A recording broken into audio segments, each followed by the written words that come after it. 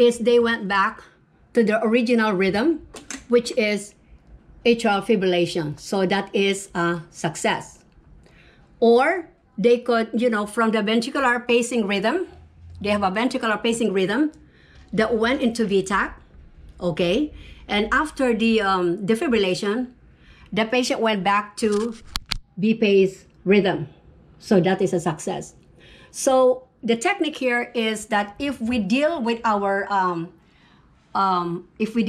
cardiac arrest very fast, so it will be easier to to convert them or terminate their ventricular tachycardia. A delay means a lot, so we don't want delays and everything. And we have to check all blood works and everything. So the focus of this video is mainly the operation of our defibrillator machine. So we have to do is when it arrives, as soon as you turn the power on, you see the green button there.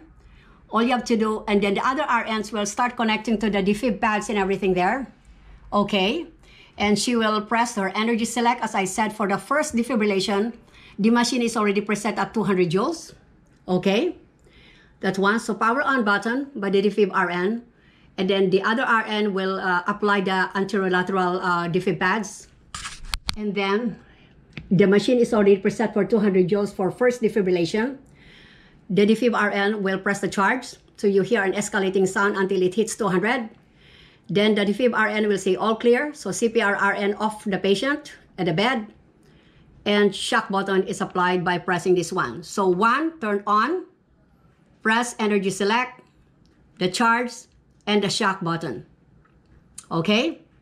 So 200 for the first defibrillation.